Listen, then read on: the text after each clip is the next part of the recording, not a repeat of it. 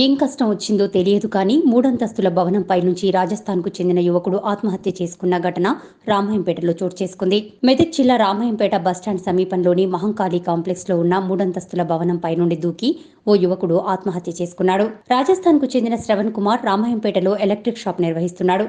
గత 3 నెలల క్రితమే షాప్ పెట్టాడు. అయితే అతను షాప్ పెట్టిన కొద్ది రోజులతోనే లాక్డౌన్ ప్రారంభం కావడంతో ఇంటికి వెళ్లడానికి ప్రయత్నించాడు. అది సాధ్యం కాకపోవడంతో ఇక్కడే మూడంతస్తుల భవనంలో 3వ ఫ్లోర్లో అద్దెకు నివసిస్తున్నాడు. గత రాత్రి బంగ్లా పైన పడుకున్న ఇతను తెల్లవారుజామున 5 గంటల ప్రాంతంలో మేడపై నుండి దూకి చనిపోయాడు. మృతుని బాబాయ్ తెలిపిన వివరాల ప్రకారం అతనికి ఆర్థిక ఇబ్బందులు లేవని, ఎందుకు తెలియదో చనిపోయాడని అన్నాడు. రామాయంపేట పోలీసుల కథనం ప్రకారం ఇతను ఆత్మహత్య చేసుకున్నాడా లేక ప్రమాదవశాత్తు పడి చనిపోయాడా అనే కోణంలో దర్యాప్తు చేస్తున్నామన్నారు. అంతేకాకుండా మృతుని గదిలో 50,000 రూపాయల నగదు కూడా లభించింది.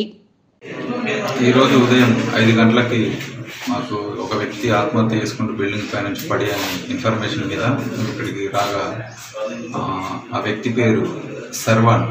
ఇతను రాజస్థాన్కి చెందినటువంటి వ్యక్తి. ఇతను సిద్దిపేట రోడ్లో ఎలక్ట్రికల్ అండ్ శానిటరీ షాప్ నడుపుతా ఉన్నాడు. అయితే ఇతను బిల్డింగ్ పైన పడుకొని అతని ఫోన్ కూడా అక్కడే ఉంది, చెప్పులు అక్కడే ఉన్నాయి. ఇతను బిల్డింగ్ పై నుంచి ఆత్మహత్య చేసుకుంటా ప్రమాదవశాత్తు పడ్డా అనేది ఇన్వెస్టిగేషన్లో వెరిఫై చేస్తాము. ప్రజెంట్ అయితే మనకు ఇక్కడ ఉన్నటువంటి ఆనవాళ్ళు బట్టి అతను ఆత్మహత్య చేసుకున్నట్టు మనకు కనబడుతూ ఉంది. కానీ ఆత్మహత్యకు రీజన్స్ అనేవి फाइंड आउट చేయడం జరుగుతుంది. ఇట్టి దానిపై కేసు నమోదు చేసుకుని దర్యాప్తు ప్రారంభించాం. कौन है? मेरा भाई का लड़का है। फोन किधर आते? रात को 7 बजे को फ़ोन करा। 7 बजे फ़ोन करा था क्या? कोई तकलीफ? कोई तकलीफ नहीं है, बराबर बात किया है, सो रहा हूँ करके बोला। बाकी कोई चीज़ दिक्कत तो नहीं थी? कोई चीज़ की दिक्कत नहीं। शादी हुई? नहीं हुई। आ गई? उसका उम्र कितना रहता? 20-21।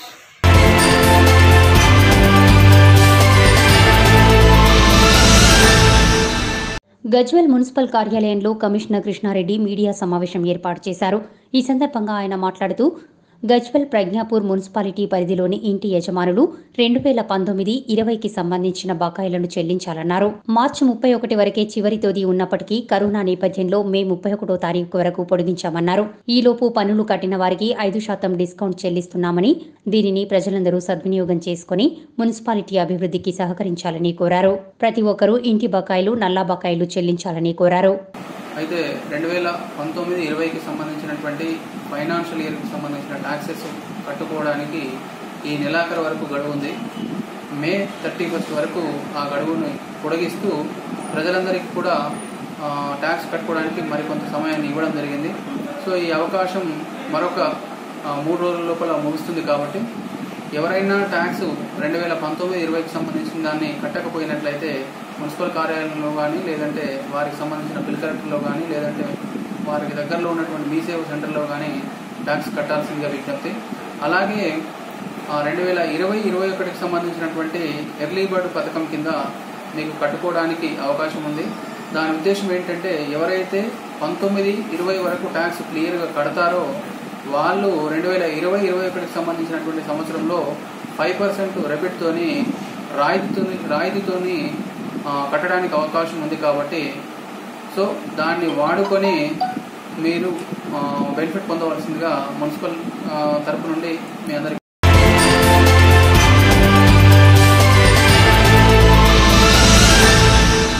సిద్దిపేట జిల్లా మర్కూక్ మండలంలో ఉన్న కొండపోచమ్మ సాగర్ రిజర్వాయర్ను శుక్రవారం సీఎం కేసీఆర్ లాంఛనంగా ప్రారంభించనున్నారు. ఈ నేపథ్యంలో జగదేవ్పూర్ మండలంలోని తీగుల్ నర్సాపూర్లో గల శ్రీ కొండపోచమ్మ ఆలయం వద్ద నిర్వహించే చండీయాగం పూర్ణాహుతిలో కేసీఆర్ దంపతులు పాల్గొని ప్రత్యేక పూజలు చేసి అమ్మవారిని దర్శించుకుంటారు. దీంతో అమ్మవారి ఆలయ పరిసరాల్లో యాగానికి సంబంధించిన పనులు వేగవంతంగా కొనసాగుతున్నాయి. ఆలయ పరిసర ప్రాంతాల్లో రోడ్డు విస్తరణ, పారిశుద్ధ్యం, విద్యుత్ పనులు శరవేగంగా జరుగుతున్నాయి. జిల్లా కలెక్టర్ వెంకట్రామరెడ్డి ఆలయానికి చేరుకుని పనులను స్వయంగా పర్యవేక్షిస్తున్నారు. సాయంత్రం కల్లా పనులను పూర్తి చేసే విధంగా చర్యలు చేపట్టాలని సంబంధిత అధికారులను ఆదేశించారు. రాష్ట్ర హౌసింగ్ కార్పొరేషన్ చైర్మన్ భూమిరెడ్డి పనులను పర్యవేక్షించారు.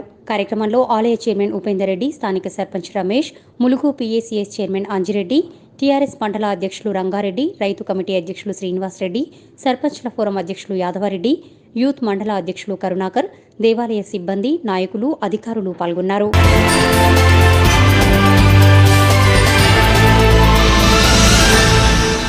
కరోనా నేపథ్యంలో తమ విధి నిర్వహణలో భాగంగా జర్నలిస్టుల చేస్తున్న సేవలను గుర్తించి ఫ్లెమింగో పరిశ్రమ యాజమాన్యం ఎండీ జేమ్దుర్గా ప్రకాష్ జర్నలిస్టులకు నిత్యావసర సరుకులు అందజేయడం గర్వించదగ్గ విషయమని శివంపేట ఎంపీపీ హరికృష్ణ జెడ్పీటీసీ మహేష్ గుప్తా అన్నారు.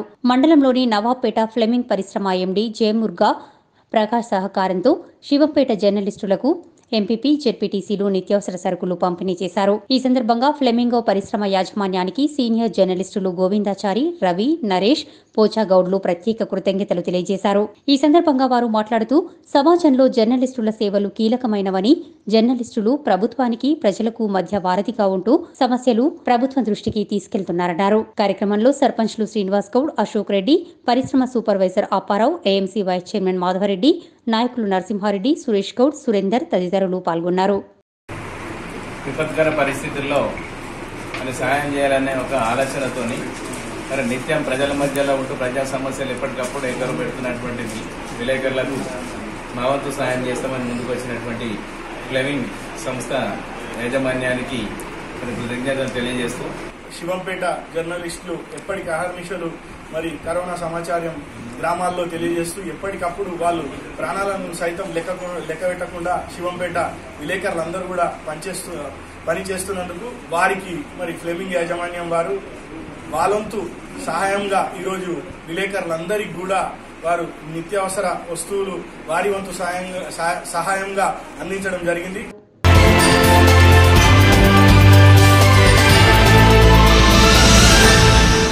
చినశంకరంపేట మండలం గవలపల్లి గ్రామంలో సర్పంచ్ మంగాదేవి యాదవరావు అధ్యక్షతన నియంత్రిత వ్యవసాయంపై రైతులకు వ్యవసాయ అధికారులు, ప్రజాప్రతినిధులు అవగాహన కల్పించారు. ప్రభుత్వ సూచనల మేరకు అధికారులు సూచించిన పంటలనే వేసుకోవాలని రైతులను కోరారు. రైతు బంధు, రైతు బీమా వంటి పథకాలు ప్రవేశపెట్టి రైతుల కోసం టీఆర్ఎస్ ప్రభుత్వం ఎంతగానో మేలు చేస్తోందన్నారు. రైతులు లాభాల బాటలో ఉండాలని పంట మార్పిడి విధానాన్ని చేపట్టామన్నారు. నియంత్రిత వ్యవసాయ విధానంపై ప్రతి గ్రామంలో రైతులకు అవగాహన కల్పించే విధంగా ఈ నెల 26 నుండి 30వ తేదీ వరకు అవగాహన కార్యక్రమాలు చేపడుతున్నట్లు తెలిపారు. అదేవిధంగా రైతులకు కావాల్సిన ఎరువులు, విత్తనాలు కూడా అందుబాటులో ఉంచుతామన్నారు. కార్యక్రమంలో గ్రామ ఉప సర్పంచ్ రామరెడ్డి, తూడ యాదేశ్వర్ యాదవ్, యాదవరావు, వ్యవసాయ విస్తీర్ణ అధికారి శ్యామ్, పంచాయతీ పాలకవర్గ సభ్యులు, రైతులు పాల్గొన్నారు. దిగుబడి కూడా తక్కువ వస్తుంది, చాలా దిగుబడి తక్కువ వస్తుంది. యాసంగి అయితే మంచిగా వస్తుంది అని చెప్పి ఇదొకటి అనమాట. ఇది పెట్టనీయకపోవడం కారణం రేటు ఉంది, కొనుడు ఇబ్బంది ఉన్నది, మళ్ళీ అమ్మడు ఇబ్బంది ఉన్నది. మన రైతులకు దిగుబడి తక్కువ వస్తుంది. ఈ 3-4 కారణాలతోటి మొక్కజొన్న ఖచ్చితంగా వద్దని చెప్పారు. అదొకటి కంపల్సరీ. ఇంకొకటి మనకు ఒక అవకాశం కూడా ఉంది. గౌలపల్లి కానీ ఈ మనసందుల కోసం చేసినాం. మనసందుల కోసం అయితే చెప్పులు లైన్లో పెట్టి పోలీస్ స్టేషన్ల టోకన్లు తీసుకున్న రోజులు కూడా ఉన్నాయి. అంటే ప్రతి గింజను కూడా ప్రభుత్వం కొనుగోలు చేసింది. దానిలో ఎలాంటి రోక్ టోక్ లేకుండా బ్రహ్మాండంగా దిగ్విజయంగా జరిగిపోయింది. మన దగ్గరనే కొనుగోలు కేంద్రం గవలపల్లిలో మన శ్రీనివాస్ రెడ్డి గారు చైర్మన్ గారి యొక్క ఆధ్వర్యంలో సక్రమంగా జరిగిపోయినాయి. అయితే ఇప్పుడు వచ్చే పంట దిగుబడిని అనుసరించి రైతులకు అనుకూలంగా చేయాలనేటువంటి ఉద్దేశంతో, రైతులకు అవేర్నెస్ కల్పించాలనే సదుద్దేశంతో మన గౌరవ ముఖ్యమంత్రి వర్యుల వారు ఈ రైతు సదస్సులను ఏర్పాటు చేసినారు. అయితే ముఖ్యంగా మన మండలంలో మన గౌలపల్లికి ఒక స్పెషలైజేషన్ ఉంది. ఇక్కడ మక్క ఎక్కువ వేస్తుంటారని చాలా ప్రసిద్ధి. అయితే ఇప్పుడు ప్రభుత్వ నిర్ణయం ఏంటంటే మక్కను మాత్రం ఎట్టి పరిస్థితుల్లో ఈసారి మాత్రం వేయకూడదు అని చెప్పని ప్రభుత్వం నిర్ణయించింది.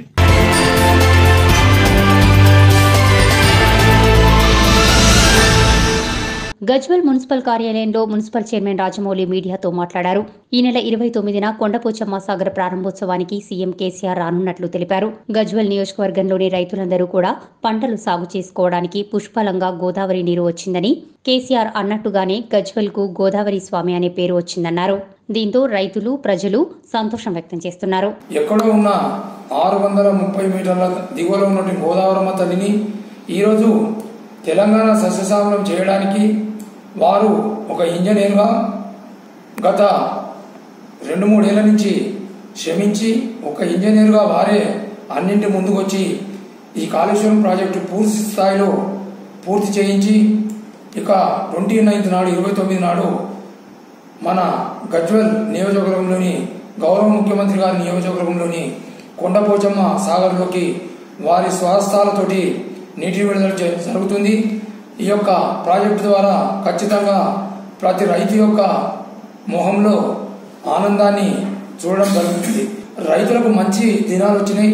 రైతే రాజు అనే దిశగా ఈరోజు భారతదేశంలో ఒక మంచి ముఖ్యమంత్రి పరిపాలన సుపరిపాలన గావిస్తున్నటువంటి కల్వకుంట్ల చంద్రశేఖరరావు గారికి గజ్వేల్ నియోజకవర్గ ప్రజలు అందరం కూడా రుణపడి ఉంటామని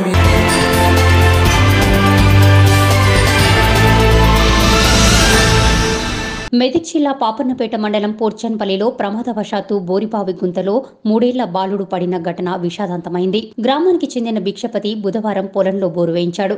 ఈ క్రమంలో ఆయన అల్లుడు గోవర్ధన్ బోరు వద్దకు వెళ్లగా తండ్రి వెనుక సంజయ్ సాయివర్ధన్ కూడా వెళ్లాడు. ప్రమాదవశాత్తు తవ్విన బోరుబావిలో బాలుడు పడిపోయాడు. ఈ విషయం తెలుసుకున్న వెంటనే మెదక్ కలెక్టర్ ధర్మారెడ్డి, ఎస్పీ చందన దీప్తి హుటాహుటిన సంఘటనా స్థలానికి చేరుకున్నారు.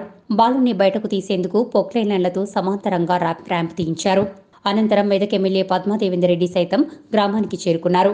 రాత్రి 10 గంటలకు ఎన్డీఆర్ఎఫ్ రెస్క్యూ టీం అక్కడకు చేరుకుని బాలుడికి ఆక్సిజన్ను అందించారు. బాలుడిని బయటకు తీసుకువచ్చేందుకు అవసరమైన అన్ని చర్యలు తీసుకున్నారు.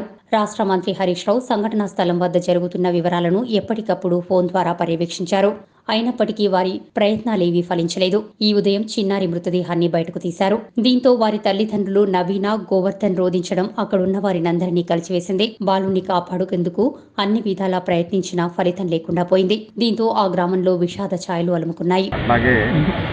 మరి ఇటువంటివి ఇలా నీళ్లు పడకపోతే ఇమీడియట్గా పూర్తి చేయాల్సిన అవసరం ఉంది. అటువంటి పూర్తకుండా ఉండడం వల్ల దీంట్లో ఎవరైతే రింగ్ ఓనర్ ఉన్నారో ఆయన కూడా రెస్పాన్స్, ఆయన మీద కూడా ఆయన ఇక్కడ బోర్ వేసే ముందు దీనికి పర్మిషన్ ఉందా లేదా అనేది చూడాల్సిన బాధ్యత రింగ్ ఓనర్. అవగాహన అంటే అందరికీ ఉంది, కానీ మన వల్ల అందరూ నిర్లక్ష్యంగా వ్యవహరిస్తూ ఉన్నారు.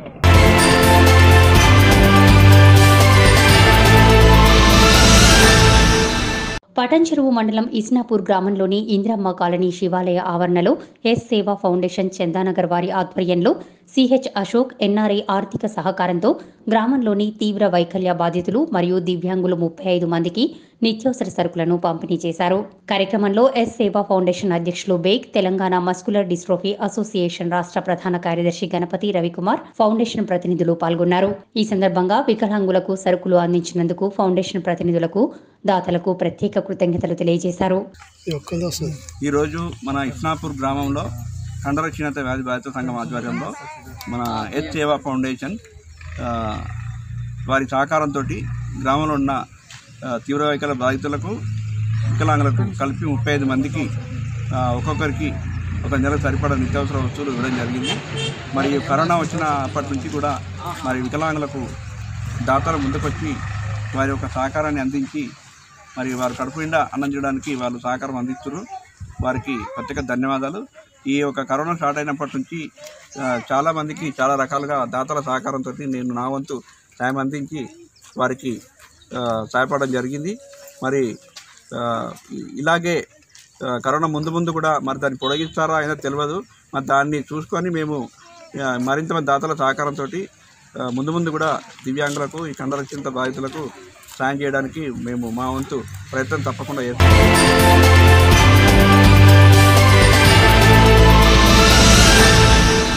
కాంగ్రెస్ ప్రభుత్వ హయాంలో గ్రామీణ ప్రాంత రోడ్లు అభివృద్ధికి నోచుకోలేదని, టీఆర్ఎస్ ప్రభుత్వం రోడ్ల అభివృద్ధికి ప్రత్యేక కృషి చేస్తోందని శివంపేట ఎంపీపీ హరికృష్ణ అన్నారు. శివంపేట మండలంలోని తూప్రాన్ నర్సాపూర్ ప్రధాన రహదారి, ఉసిరికపల్లి మెయిన్ రోడ్ నుండి ఏదుల్లాపూర్ ఊర్లోకి వచ్చే లింక్ రోడ్డుకు ఎంపీ ప్రభాకర్ రెడ్డి 10 లక్షల రూపాయలు మంజూరు చేయడంతో 1.4 కిలోమీటర్ల మట్టి రోడ్డు పనులను సర్పంచ్ కీర్తన హనుమంతరావుతో కలిసి కొబ్బరికాయలు కొట్టి ప్రారంభించారు. ఈ సందర్భంగా ఎంపీపీ హరికృష్ణ మాట్లాడుతూ ఏదుల్లాపూర్ గ్రామానికి రోడ్డు సౌకర్యం కోసం నిధులు మంజూరు చేసిన ఎంపీ కొత్త ప్రభాకర్ రెడ్డికి ప్రత్యేక కృతజ్ఞతలు తెలియజేశారు.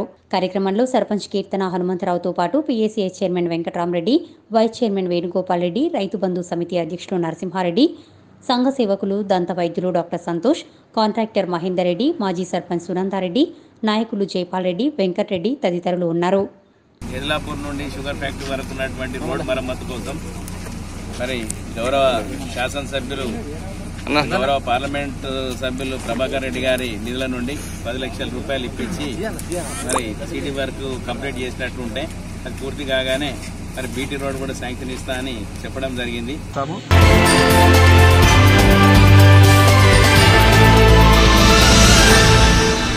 నిజాంపేట మండల కేంద్రంలో స్థానిక సర్పంచ్ అనూషా లక్ష్మీ నరసింహులు అధ్యక్షతన నియంత్రిత వ్యవసాయ సాగు విధానంపై వ్యవసాయాధికారి సతీష్, జెడ్పీటీసీ పంచా విజయ్ కుమార్, రైతు సమన్వయ సమితి మండల కన్వీనర్ బిజ్జా సంపత్, ఎంపీపీ దేశెట్టి సిద్దిరాములు అవగాహన కల్పించారు. ప్రతి రైతు ప్రభుత్వం సూచించిన పంటలు మాత్రమే వేసుకోవాలని, ఈ వర్షాకాలం సీజన్లో మొక్కజొన్న పంట వేయవద్దని సూచించారు. సీఎం కేసీఆర్ రైతుల కోసం, రైతులు బాగుండాలనే ఉద్దేశంతోనే పంట మార్పిడి విధానాన్ని అనుసరించాలని కోరినట్లు తెలిపారు. అలా చేస్తే పంట దిగుబడి ఎక్కువగా వచ్చి రైతులు లాభపడే అవకాశం ఉందన్నారు. కాబట్టి ప్రభుత్వం సూచించిన పంటలను మాత్రమే వేసుకోవాలని రైతులకు సూచించారు. కార్యక్రమంలో స్థానిక సర్పంచ్ అనూషా లక్ష్మీ నరసింహులు, పీఏసీఎస్ చైర్మన్ బాబురెడ్డి, రైతు సమన్వయ సమితి మండల కన్వీనర్ బిజ్జా సంపత్, మండల వ్యవసాయ అధికారి సతీష్, ఎంపీపీ దేశెట్టి సిద్దిరాములు, ఉప సర్పంచ్ బాబు, పంచాయతీ పాలకవర్గ సభ్యులు, రైతులు పాల్గొన్నారు.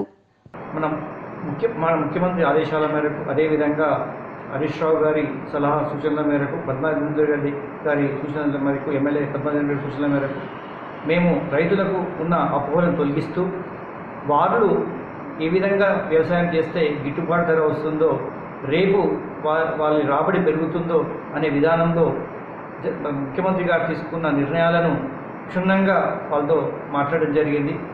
మంత్రి గారి సూచనల మేరకు, ఎమ్మెల్యే గారి సూచనల మేరకు, అదేవిధంగా ప్రియతమ ముఖ్యమంత్రి సూచనల మేరకు మేము నడుచుకుంటూ మండలాన్ని అన్ని విధాలుగా అభివృద్ధి చేస్తూ రైతులను రాజులు చేసే ప్రక్రియలో మేము ముందుంటామని చెప్పేసి సభ్యులను తెలియజేస్తూ సదా వీళ్ళకు సేవ చేస్తూ మేము ప్రభుత్వ అనుసంధానం ప్రకారం ఆదేశాల మేరకు పనిచేస్తామని తెలియజేస్తూ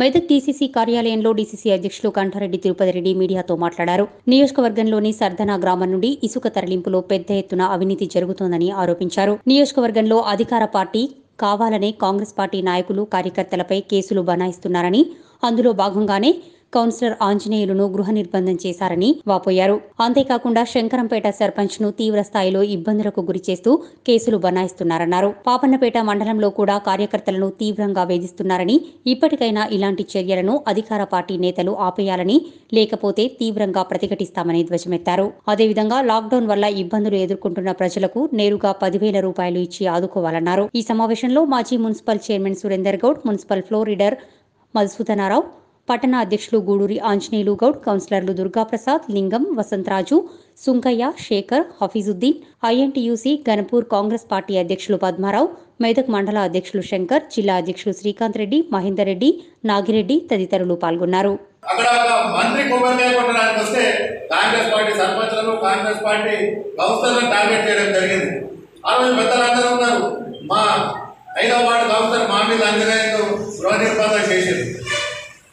మా మొండి పద్మారావుకు ఎస్ఐ ఫోన్ చేసి ఇంట్లోనే ఉండాలి, నువ్వు రావద్దని చెప్తారు. మా పార్టీ ప్రెసిడెంట్ను మీరు ఇంట్లోనే ఉండాలి, బయటకు రావద్దని చెప్తారు. కాంగ్రెస్ కార్యకర్తలను, కాంగ్రెస్ సర్పంచ్లను, కాంగ్రెస్ ఎంపీటీసీలను భయభ్రాంతులకు గురి చేస్తున్నారు. దానికి తప్పకుండా తగిన ముందు మీరు చెల్లించుకోక తప్పది. నేను మన అంచనా విషయంలో డిఎస్పీ గారితో, సిఐ గారితో కూడా అడిగాం. మా 9 మంది కౌన్సిలర్లను అందరినీ అరెస్ట్ చేయండి, మేము వచ్చి ధర్నా కూర్చుంటాం. అసలు మీరు అరెస్ట్ చేయాల్సిన అవసరం ఏముంది?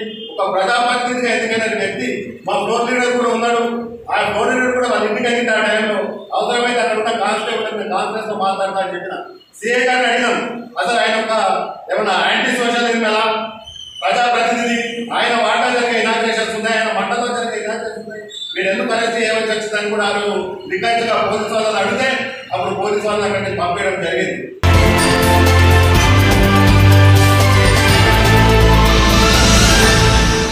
మెదక్ జిల్లా శివంపేట మండలం గోమారం గ్రామంలో మండల రైతు బంధు సమితి అధ్యక్షులు నరసింహారెడ్డి సమక్షంలో సర్పంచ్ లావణ్య మాధవరెడ్డి ఆధ్వర్యంలో నిర్వహించిన నియంత్రిత వ్యవసాయ సాగు రైతు అవగాహన సదస్సుకు ఎమ్మెల్యే మదన్ రెడ్డి, కలెక్టర్ ధర్మారెడ్డిలు ముఖ్య అతిథులుగా హాజరయ్యారు. గ్రామంలో రైతులకు పలు సూచనలు చేశారు. అనంతరం మొక్కజొన్న పంట వేయమని క్రాప్ హాలిడే ప్రకటిస్తున్నట్లు ఎమ్మెల్యే, కలెక్టర్ సమక్షంలో రైతులు ప్రమాణం చేశారు. అనంతరం గ్రామంలో ఏర్పాటు చేసిన బియ్యం హుండీలో దాతలు ఇచ్చిన బియ్యాన్ని రేషన్ కార్డు లేని నిరుపేదలకు అందించారు. అదేవిధంగా పలువురు లబ్ధిదారులకు కళ్యాణలక్ష్మి చెక్కులను పంపిణీ చేశారు. కార్యక్రమంలో మాజీ మంత్రి సునీతారెడ్డి, ఆర్డీఓ అరుణ, రైతు బంధు జిల్లా అధ్యక్షులు సోములు, ఎంపీపీ హరికృష్ణ, జెడ్పీటీసీ మహేష్ గుప్తా, మండల పరిషత్ ఉపాధ్యక్షులు రమాకాంత్ రెడ్డి, జెడ్పీ కోఆప్షన్ సభ్యులు మన్సూర్, గ్రంథాలయ సంస్థ chairman Chandragoud, PACS chairman Venkatarama Reddy, sarpanch Lavanya Madhava Reddy, మండల రైతు బంధు అధ్యక్షులు నరసింహారెడ్డి, జిల్లా వ్యవసాయ శాఖ అధికారి పరశురాం, ఎంపీటీసీ నరసింహారెడ్డి, తహసీల్దార్ భానుప్రకాష్, ఎంపీడీఓ నవీన్ కుమార్, ఏవో ప్రవీణ, నాయకులు, మండల కోఆప్షన్ సభ్యులు నాయక్, హనుమంతరెడ్డి తదితరులు పాల్గొన్నారు. ఇప్పుడు 24 గంటల కరెంటు ఫ్రీగా రైతులందరికీ ఇస్తున్నాం. మనం కూడా చిన్న లంబడి గుడిసెలలో కూడా ఫ్యాన్లు వేసుకొని ఇలా 24 గంటలు కరెంటు సౌకర్యం కూడా అనుభవిస్తున్నాం అనేది కూడా మీ అందరికి మనం చేస్తున్నాం. చాలా సంతోషం. ఇవాళ మరి ఇవాళ ఇన్ని మంచి కార్యక్రమాలు చేస్తున్నప్పుడు మరి మన ముఖ్యమంత్రి గారు అన్నిటికంటే ముఖ్యం పంట పండించుడు గొప్పతనం కాదు, పంట పండించిన దాన్ని కొనేటోళ్ళు ముఖ్యం. ఇవాళ ప్రభుత్వం మరి 6 సంవత్సరాల నుంచి మనం ఒక్క గింజ లేకుండా ఏది పండించినా కూడా కొని రైతుల ఖాతాలలో 8 రోజులలో 10 రోజులలో మొత్తం డబ్బులు కూడా వస్తున్నాయి అనేది కూడా మీ అందరితోటి మనం చేస్తున్నాం.